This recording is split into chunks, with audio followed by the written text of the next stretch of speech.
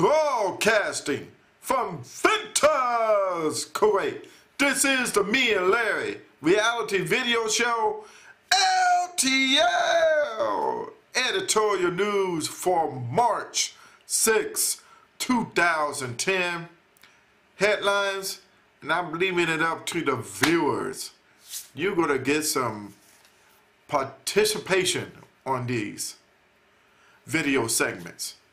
Now, tomorrow, March 7th, the one that you're waiting for. Well, I'll leave that to later. But the one you are waiting for is in Iraq. The Iraqi election.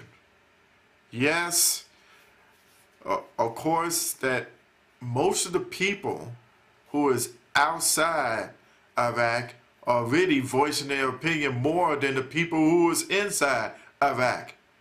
Well, you wonder why, especially when bombings going on and killings and shooting. Had to have the army and the police to seize some of the weapons that the insurgents had. So many bullets and bombs that they found.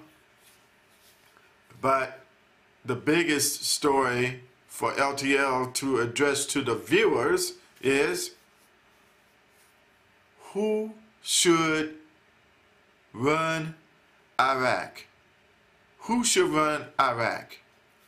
You know, in like the United States, you had the Democrats and the Republicans and the independents.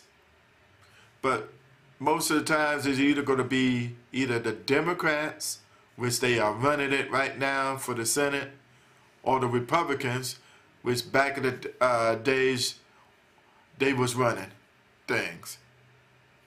So I'll put it in your hands. Who should run it? The Shiites, who is really in connection with Iran. They kind of like neighbors. I just saw a news story with one of the guys who owns a bakery in Iran. His home country is Iraq, and of course he's a Shiite. Sunni, well, the United States was in tight with the Sunnis back in the days with Saddam Hussein, and the United States was in tight with them. But now, since Saddam Hussein was taken care of, now it's in the hands of two groups, or maybe three. The Kurds, they really are trained by the U.S. forces to protect their own turf, and they tough. But they like independence in America.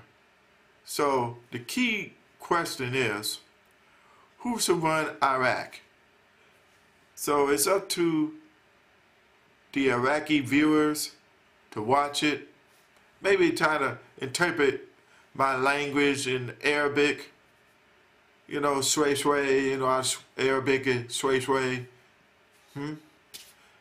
So we put it in your hands, and when you vote tomorrow, because at least you are like America, you got an absentee voting. You can vote from Iran, UK, even though they had problems.